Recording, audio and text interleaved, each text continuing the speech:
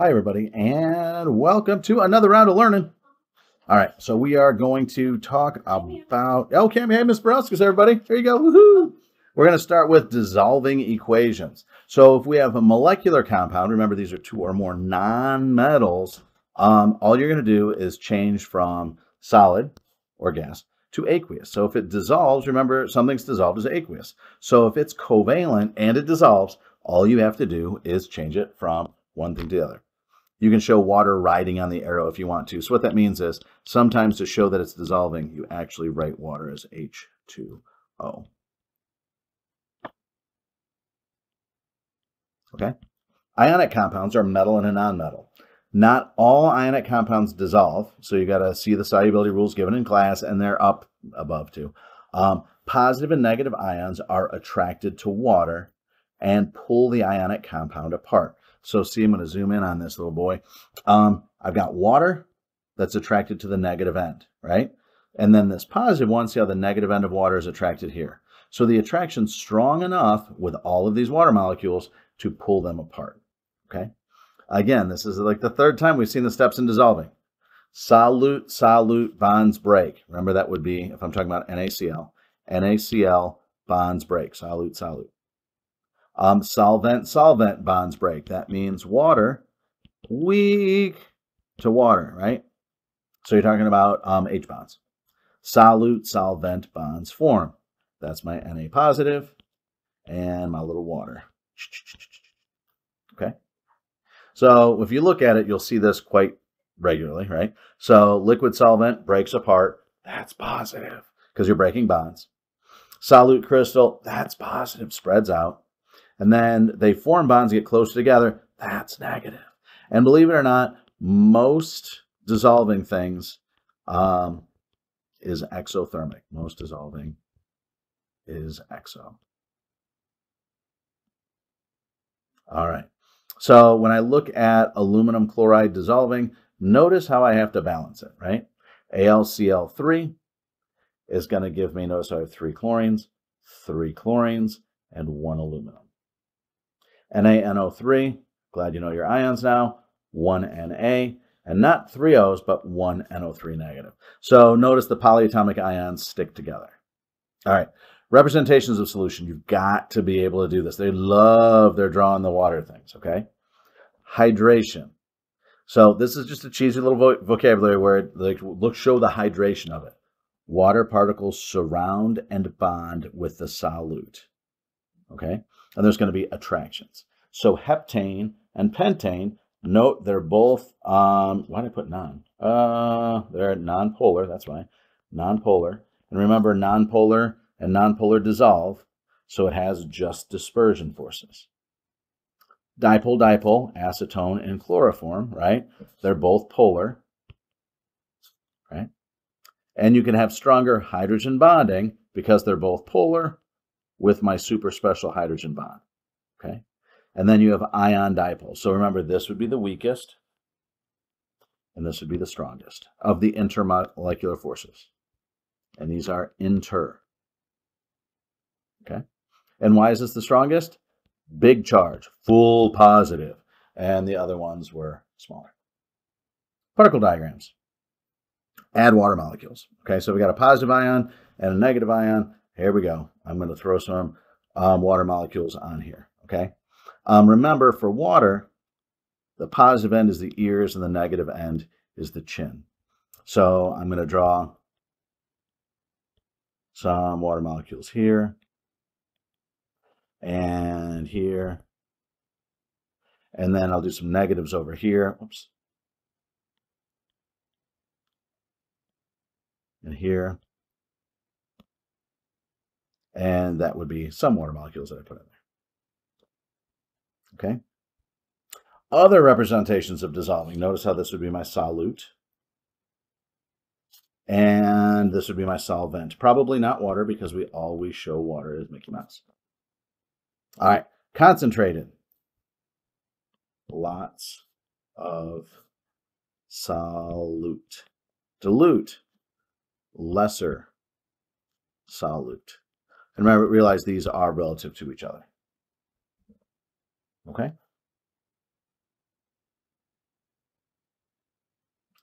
concentrated, more solute than another in the same volume of solution, you'll see it'll be darker and it'll have a larger molarity. That's how you can tell them apart. Dilute, less solute, lighter in color, smaller molarity. So if I think about Kool-Aid, I have dark, which would be concentrated, and I would have light, which would be dilute. All right, separation of mixtures, we talked a little bit before. So solubility. All right, the mass of solute that can dissolve in a given amount of solvent, typically in grams per liter. A high solubility means a relatively large mass of solute dissolves in a given amount of solvent. So as crazy as this sounds, I can dissolve like 150 grams of sugar in 100 grams of water if it's hot.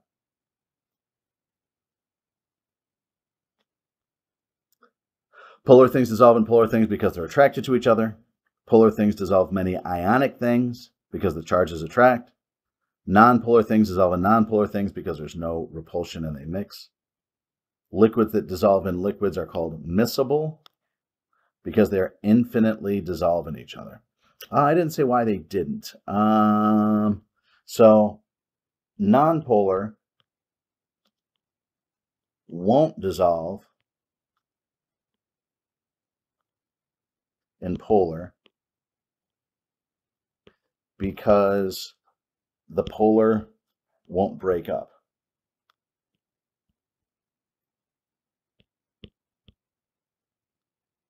So if sugar is trying to dissolve in ethyl acetate, it might not dissolve because ethyl acetate is so attracted to itself that the water can't get in there.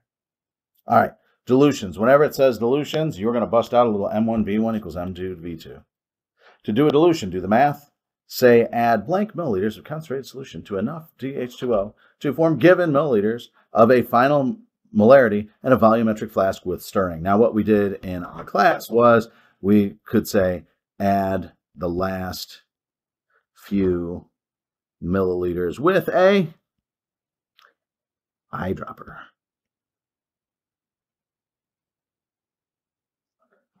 So I have a stock solution of 3 molar. I need to have 25 milliliters of 0.1 molar. M1V1 equals M2V2. I need my original 1 molar, or sorry, 0.1. And my volume is 25. Notice it doesn't matter as long as my liter things are the same on both sides. I tend to always put them in liters, but I didn't this time. Molarity of 3, V2. And that V2 is going to come out in milliliters. So it's going to be 0.25 over 3. Shoot. And I am without a calculator. What is 0.25 divided by 3?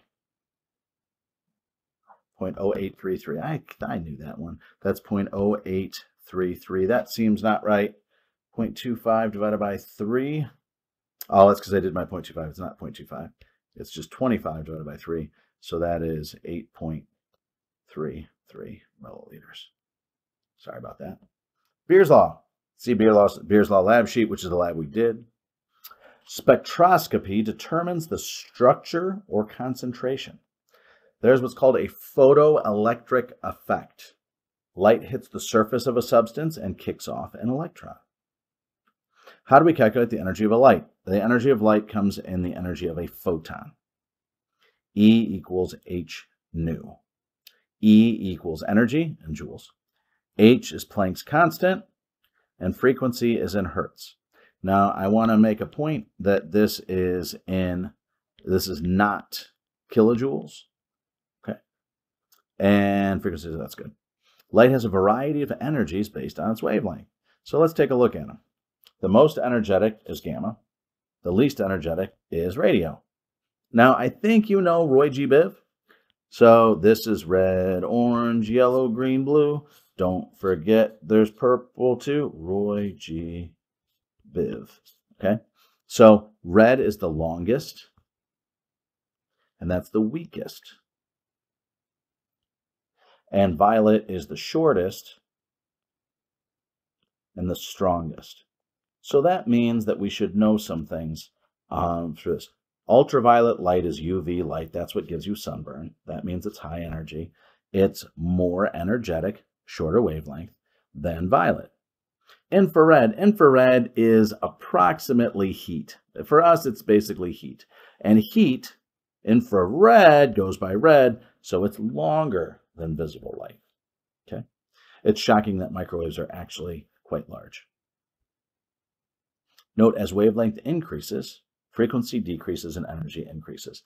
That is a mathematical calculation if you want to. So frequency equals C over lambda. So that's just a math thing, but it's really helpful to just know this. Wavelength and frequency are inversely related. Wavelength and energy are inversely related. So if we just ask that question, that's good to have in your working memory without having to go, let me see this. If wavelength goes up, frequency goes down. Okay. So what does that do to energy? And E equals HC. So that means if I put HC, H new. So that means if V goes down, E goes down. So energy and frequency are directly related. So I just want you to see all those things in there. Typically, a question will ask you to find the minimum energy because more energy will happen. So if I said, what's the minimum energy to knock over grandma B? Could you put more energy into that and still knock over the old lady? Yeah, it would, right? You can think of photons as particles too, which would smack the electrons off. Photon, boom, smacking off an electron. Okay. Frequency equals C over lambda. Frequency is 1 over seconds or hertz. C is the speed of light, which is 2.99 meters per second. Notice it's meters. Wavelength is in meters as well. Meters. And this is often given to us in nanometers. And a conversion is needed. So if it ever says nanometers, so if I have 300 nanometers, that means 300 e to the negative 9 meters. So the letter N means e negative 9, and then you're just done. Okay? So 350 e negative 9, 700 e negative 9. Breaking bonds. Given the energy to break a bond, we use that energy to determine the wavelength or frequency of the photon used to break it. Watch out for kilojoules. Watch out for moles. Remember, there's 6.02 E23 things in a mole. A 750 nanometer photon can break one eye-to-eye bond. Calculate the energy to break 2.5 moles of bonds. Okay, so what I'm going to do first is frequency equals C over lambda. So I have lambda. Frequency equals 3.00 E8 over lambda, 750, my is E negative 9 meters. So, So 3E8 divided by 750 E negative 9 is going to be, use your E's, you'll get the wrong answer, is going to give you the huge number of 4.00 E14. Now that is frequency, which is hertz, like a hertz donut. But the question we're looking for is energy. Energy equals H nu. So energy equals, oh man, Planck's constant, 6.626 E negative 34. Just like pi, you're going to have to memorize it or store it in your calculator. That's okay. 4E positive 14. So my 4E14 times 6.626 E negative 34. And that is, my energy is 2.65 E negative 19 per photon. Or whatever it is, per photon. Now, I guess this one's per bond. Whoops. Per bond. But I want to know 2.5 moles. Oh, doggies. So